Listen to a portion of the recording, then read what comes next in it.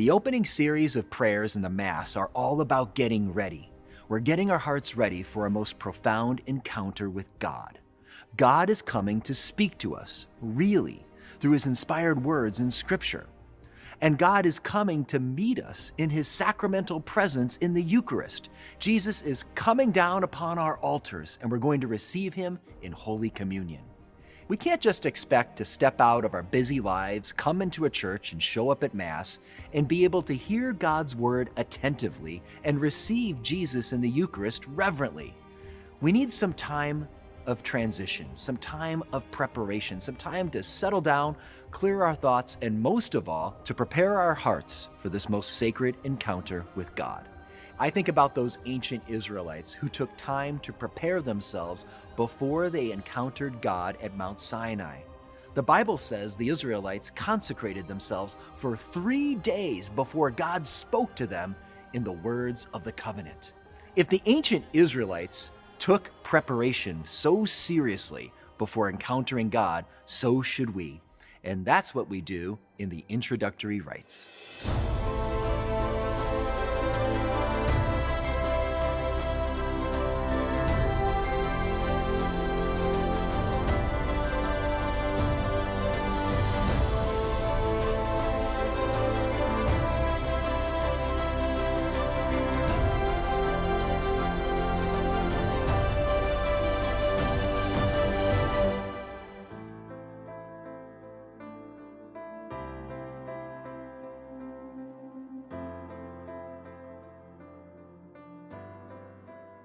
So I was traveling on a plane to go to a conference, and I noticed that the woman next to me, when we leveled off at 38,000 feet, pulled out a Bible.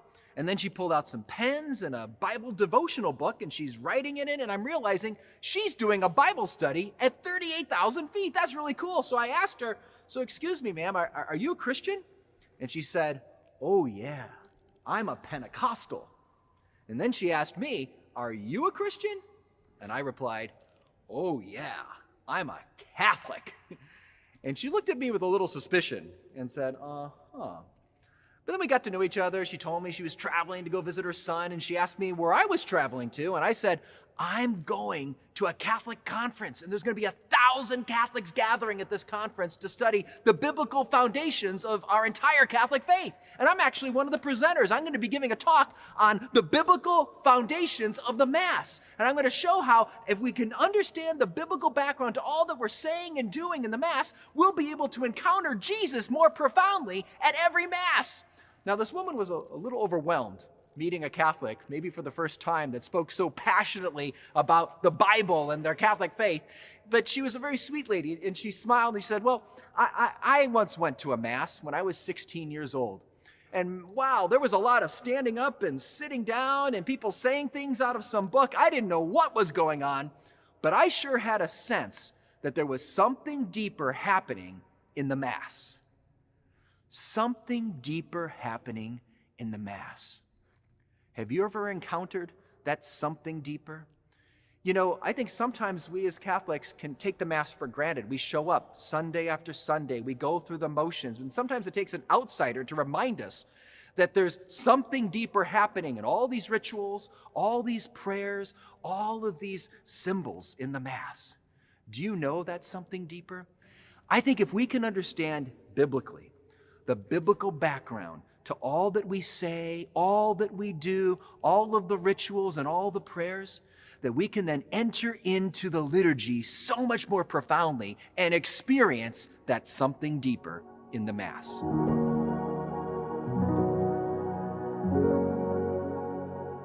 The Mass consists of 4 parts. The 2 main parts are the Liturgy of the Word, where we hear God's Word speaking to us in the Scriptures, and the Liturgy of the Eucharist, where the bread and wine are changed into the body and blood of Christ, and we receive Jesus in Holy Communion. Those 2 main parts of the Mass are framed around the introductory rites and the concluding rites.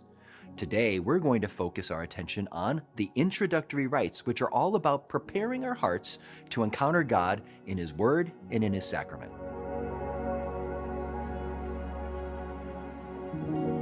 The whole Mass begins with the sign of the cross. But did you know that the sign of the cross isn't just the way Catholics begin their prayers? It actually is a powerful prayer in and of itself. In the sign of the cross, we do two things. We trace the cross over our bodies, but we also say these sacred words. We say, in the name of the Father, and of the Son, and of the Holy Spirit. When we call on God's name like we do in the sign of the cross, that follows ancient biblical practice. Throughout the scriptures, men and women call on God's name. We see in the book of Genesis, chapter 4, Adam's son, Seth, calls on the name of the Lord. Abraham calls on the name of the Lord. Moses calls on God's name. David calls on God's name. The Psalms call on God's name. All throughout Scripture, people are calling on the name of God. When we call on God's name, we're invoking His presence. We're calling on Him in worship. We're inviting Him into our lives. How fitting it is that we do this in the Mass. Remember what Jesus said. Jesus said, whenever 2 or 3 are gathered in my name, there I am in their midst. The idea of invoking God's name is to invoke His presence. And how fitting that is that we do that at the beginning of every Mass.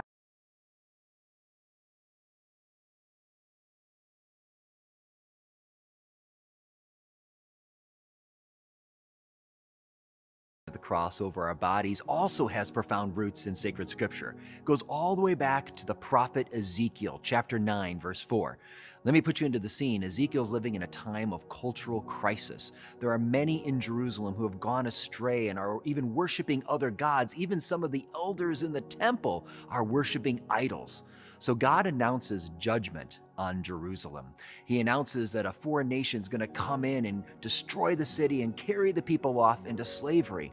But not everyone in Jerusalem has been unfaithful. There are some who remain loyal to God and following God's ways and not the world's ways. And those people, those faithful ones, are going to get a spiritual mark on their forehead. And we read about this in Ezekiel 9:4. It's the spiritual mark of the Hebrew letter Taw, the last letter of the Hebrew alphabet, that interestingly looks kind of like a cross. And so this mark on the forehead was a sign of their fidelity. They were set apart. These were the faithful ones. But it was also a sign of protection, that these were the ones that were going to be protected by God when judgment would fall on the city. So you can imagine how the early Christians, when they started practicing their sign of the cross, they saw it as prophetically foreshadowed in Ezekiel chapter 9. They saw that when they were making the sign of the cross while living in the midst of a pagan Roman culture, that it was as if they were saying, we want to follow your ways, God. We want to follow your standards for life, for love, for success, for happiness. We want to follow you, not what the world says about these things. So it was a beautiful sign of fidelity, but it was also a sign of protection, that they believed that when they made the sign of the cross, that they were protected from temptation, protected from all harm and danger, protected from sin. Consider how one early church father, St. Cyril of Jerusalem, tells us how the early Christians made the sign of the cross all the time throughout their daily lives. There was such power in the sign of the cross. He said, let the cross be boldly made with our fingers upon our brow and on all occasions, over the bread we eat, over the cups we drink, in our comings and in our goings, before sleep, on lying down and rising up, when we're on our way and when we are still.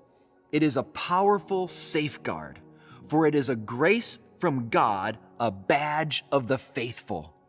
Let me pause there and say, a badge for the faithful. You see, the sign of the cross, like in Ezekiel's time, was a sign of our faithfulness, the sign that we are marked off, that we're not going along with the rest of the world's ways. And Cyril goes on to say that the sign of the cross is also a terror to the devils. For when they see the cross, they are reminded of the crucified, and they fear him who has smashed the heads of the dragons. So we see from Cyril the power of the sign of the cross, and we can access that power in our daily lives today. We can make the sign of the cross not just at Mass and not just at the beginning of a prayer, but at any time of trouble or difficulty. And when we do that, we're begging God to say, help me, God, help me to follow you. Help me to be faithful to you in the midst of this secular culture. Help me to be a disciple and be faithful. But we can also draw on the power of the sign of the cross to make those demons flee. That's what Cyril was talking about. And the early Christians saw that when you made the sign of the cross, when you faced temptation, when you faced trial in life, that the demons that are afflicting you would flee. Do you struggle in life? Do you have moments of discouragement, moments of anger? Do you have moments when you struggle with pride, you struggle with vanity, you worry too much about what other people think? Make the sign of the cross. Do you struggle with gossip? You talk about other people, you criticize others. When you notice yourself facing that temptation, make the sign of the cross. It is a badge of the faithful and a terror to the devils.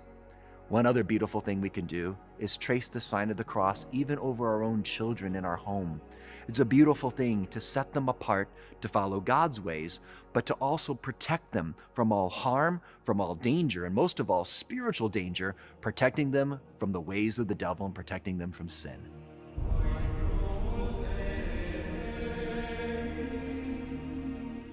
At the beginning of Mass, when the priest says, "The Lord be with you," he's not just saying, "Hey, good morning, everybody," and then we reply, "Hey, and right back at you, Father." No, that's not what this is about. This is not an ordinary greeting. If we understood what those words mean from the biblical perspective, we would approach every Mass with a little more fear and trembling. Because these words, "The Lord be with you," are used over and over again in the Bible when God is addressing someone that he's setting apart, that he's sending on a very important mission. They're going to be stretched like never before. They're going to have to rely on God like never before. And so that's why God or the angel will say, "The Lord is with you." The Lord will help you do what you can't do on your own. I think about many of the great heroes in the Old Testament, people like Moses at the burning bush. You know, we often hear the story, God talked to Moses at the burning bush, and we think that's really special. But think about Moses. Put yourself in his shoes and imagine what he's going through. God is telling Moses to go back to Egypt, the land where people were trying to kill him. And he's sent on a mission to go confront the wicked dictator Pharaoh to convince Pharaoh to let the people go. Do you think that's a job Moses was gunning for? You know, Moses is freaked out by this job. He's worried. He's wondering, I don't know if I can do this. I'm not eloquent. I'm not a good leader. The people aren't going to believe in me. And what does God do? God comes to Moses and says, "I will be with you. I will be with you. I will help you do what you cannot do on your own." The same is true with Joshua. Joshua is told in the book of Joshua chapter 1 to go into the promised land, to lead the people into this land where there's large armies ready to pounce on the Israelites. And what is Joshua told by God? "I will be with you. Be courageous, Joshua, for I will be with you." Gideon hears these words when he's called to fight off the Midianites. He doesn't have an army. He doesn't have any military training. And yet the angel is telling him, God's sending you to help liberate the Israelites from the Midianites. And Gideon's told, "The Lord will be with you." David hears these words when he's beginning his kingship. The prophets hear these words at the beginning of their prophetic ministry. And a young virgin in Nazareth named Mary heard those words from Gabriel when she was told that she would be the mother of the Messiah. So over and over again throughout biblical salvation history, these words are always used to address people that are being sent on a daunting, sacred mission. Do you ever feel overwhelmed in your life? Do you have areas in your life where you feel inadequate for the task? Maybe at work, maybe in your marriage, maybe in raising children, and you just feel like, I don't know if I can do this. Well, at every Mass, we hear those words, "The Lord be with you," to remind us that we don't have to do these responsibilities, these roles, these missions all on our own, that God is with us to help us to fulfill what he has in store for us. But why do we hear these words in the liturgy? What do they mean in the context of the Mass? These words are signaling to us that God is calling us to a very important sacred mission right here in the liturgy. We are getting ready to encounter Almighty God himself in his word, in the liturgy of the word, and in the Eucharist, in the liturgy of the Eucharist. We can't just walk in and expect to have our hearts all prepared for this moment. We need to get spiritually ready. So that's why the priest says, "The Lord be with you." He's reminding us that we, like Moses and Joshua and Gideon, are called to this sacred task, and we will not be left alone. We're not worthy to hear God and receive God in this way, and yet God tells us that we're invited, and he calls us and he will be with us to prepare our hearts for this most sacred encounter.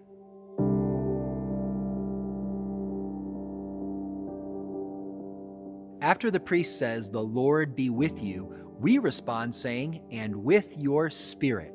Now, what does that mean? This isn't just a kind of an ordinary response. This isn't like, hey, and right back at you, Father, may God be with you too. No. When we say, and with your spirit, we are addressing the priest, the spirit of the priest. In other words, the most interior part of the priest who was ordained to perform these sacred rites. We are basically saying, be the priest we need you to be for us. We know there's only one priest, Jesus Christ, but may he work through you to perform these sacred mysteries.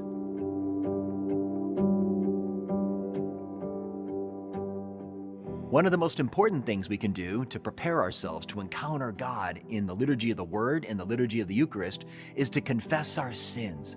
And that's what we do in this prayer known as the Confiteor, the I Confess prayer. I love this prayer because it's a powerful examination of conscience. We can use this prayer not just at Mass, but throughout our lives to consider the many ways we fall short from giving the best of ourselves to God and the people in our lives. We confess different kinds of sins, the sins in our thoughts, in our words, in what we've done, and in what we've failed to do. Think about those 4 areas. Just think about the sins we have in our thoughts. Do you have angry thoughts? Do you have impatient thoughts? Do you have lustful thoughts? Do you have anxious thoughts? Those are things that we bring to confession, and we confess those things even here at Mass. But it's not just in our thoughts, it's also in our words. Do we gossip? Do we tear down? Do we use our speech to build up, or do we use our words to tear people down? We can also think about not just our thoughts and words, but our actions. Are our actions just? Are we giving the best of ourselves in the workplace? Are we giving the best of ourselves to our spouse, to our children? Are we giving the best of ourselves to God in prayer? But I think the hardest part of this I Confess prayer is the last part of this examination of conscience. Not just the sins we've done, but also what we failed to do, the good that we failed to do. Think about that. Most of us probably have enough sins in our thoughts and in our words and the things that we do, but we're also responsible for the good that we failed to do. Are we giving the best of ourselves to God and to the people in our lives? And then the prayer goes on and we say, through my fault, through my fault, through my most grievous fault. And we strike our breast as we say those words. Why do I have this action of striking the breast? Well, that's a biblical practice. In the ancient Jewish world, striking the breast was an expression of sorrow, an expression of contrition, an expression of repentance. We see in Luke's Gospel, chapter 23, at the cross, there are people who leave the cross realizing that Jesus was the Son of God, the Messiah, and they walk away striking their breasts, sorrowful over what happened to Christ on Good Friday. But why do we also say this 3 times? Through my fault, through my fault, through my most grievous fault. Can't I just say it once? Why do I have to repeat this 3 times? Well, I think about in most human relationships, when you do something that really hurts someone else, you feel really badly about it, and a simple apology isn't enough. Like if I do something that really hurts my wife, I don't just say, oh, I apologize. No, I say, oh, I'm sorry, honey. I didn't mean that. I wish I didn't hurt you. I wish I could take that back. I'm sorry. I say I'm sorry in multiple ways because I really feel badly that I hurt her and I hurt our relationship. If we have real sorrowful hearts over the ways we've hurt other people and the ways we've hurt our relationship with God, we don't just give an apology to God. No, we say, through my fault, through my fault, through my most grievous fault. This prayer helps us to approach God with great humility and truly sorrowful hearts.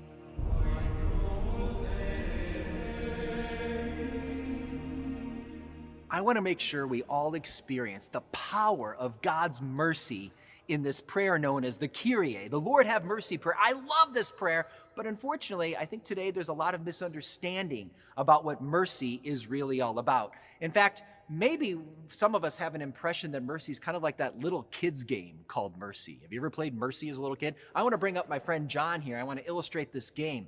So in this game, 2 people, they put their hands together like this, and it's a tournament of strength. And we're trying to overpower the other person. But let's say John's stronger than me, and my wrist is really hurting, and it's about to break. But the only way the game ends is if I cry out, mercy!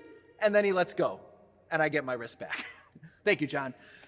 But is that what biblical mercy is really all about? Is that what we're calling upon in the Mass when we say, Lord, have mercy? Is it as if God is up there and he sees our wretchedness, our sins, and our mistakes, and we just say, mercy, God, don't send me to hell and don't send me to purgatory too long? Is that really what mercy is all about? You see, in the Bible, one of the words that's often translated mercy or expresses the point of mercy is the Hebrew word hesed.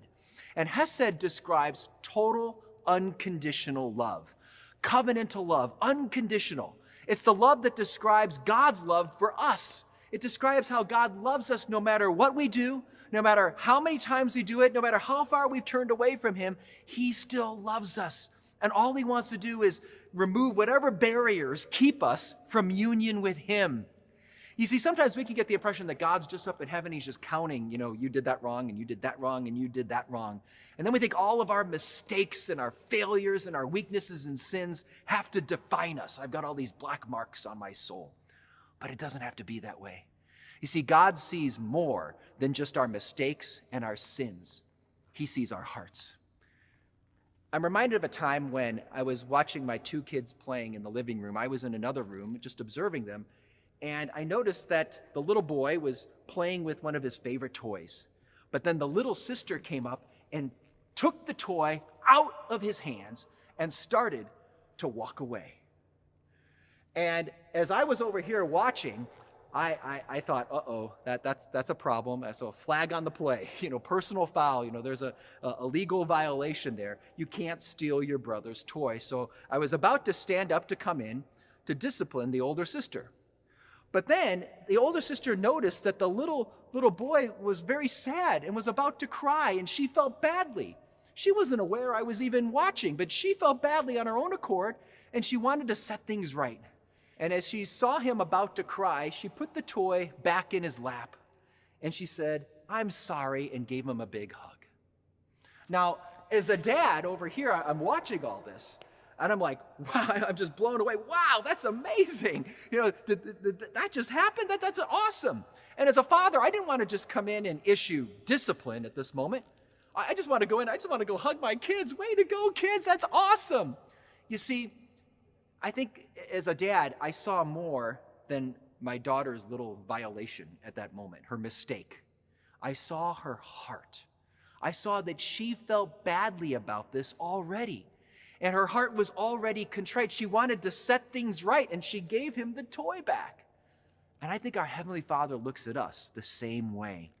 Our Heavenly Father looks at us, and he sees more than just our mistakes. He sees our hearts.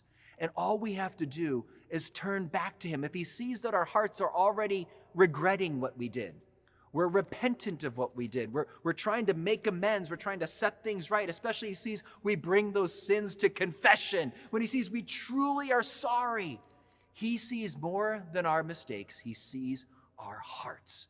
So let's approach God with confidence. If we're truly sorry, we don't have to approach God in shame. We should approach him with great trust. Trust in his love for us, confidence in his mercy.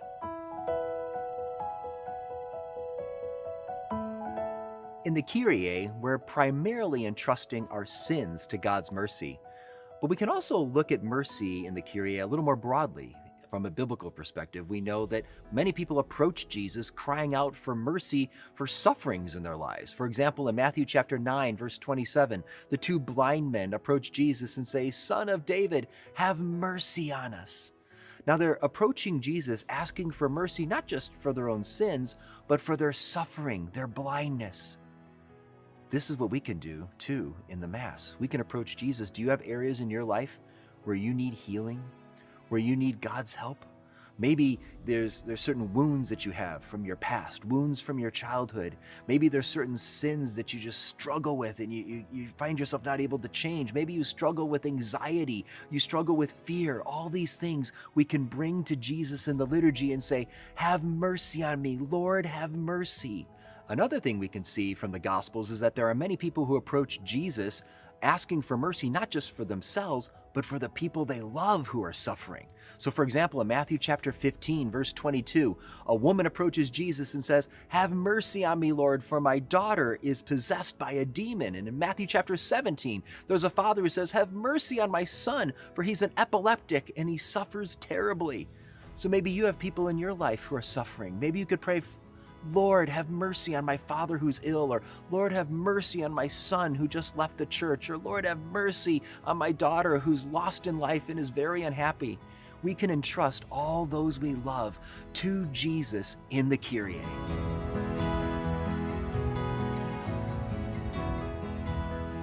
When we come to the Gloria, we often sing this beautiful prayer, but I want you to know that this prayer is inspired not by any ordinary human hymn book. It actually is inspired by what the angels sang over the fields of Bethlehem on that very first Christmas night. The angels sang, "Glory to God in the highest, and on earth peace to people of good will." So did you realize whenever we sing the Gloria at Mass, we're singing a Christmas song? But why are we singing a Christmas song all throughout the year, even in July and August and September? It's because, in a sense, the mystery of Christmas is made present to us again, sacramentally, in the Eucharist.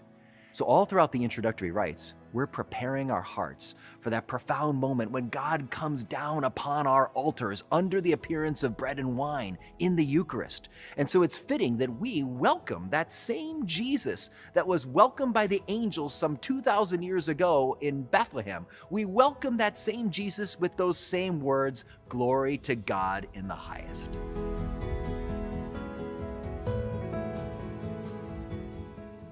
After the Gloria, the priest prays a short prayer known as the Collect, where he collects or gathers the intentions of the people to conclude the introductory rites.